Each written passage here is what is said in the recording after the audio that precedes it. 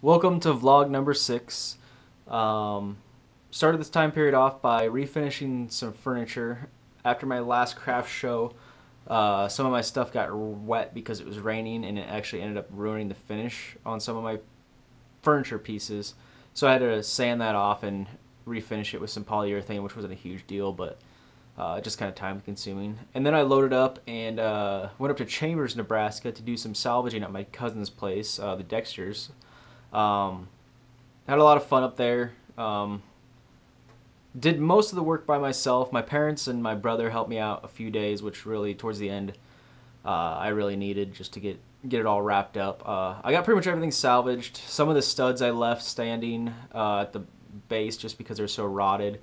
And there's a little granary in the corner that I didn't take out, and that was more or less because time restraints. I had to get going. And there wasn't a whole lot of usable stuff that I left behind, but I did take a time-lapse video of the entire process, so I will be releasing that video probably next week.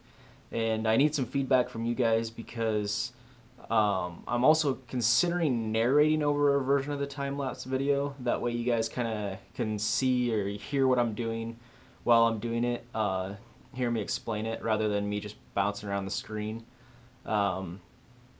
It's kind of up to you guys if you want to see that or not. Like I said, that video will come out next week, so either comment on this video or when that video comes out.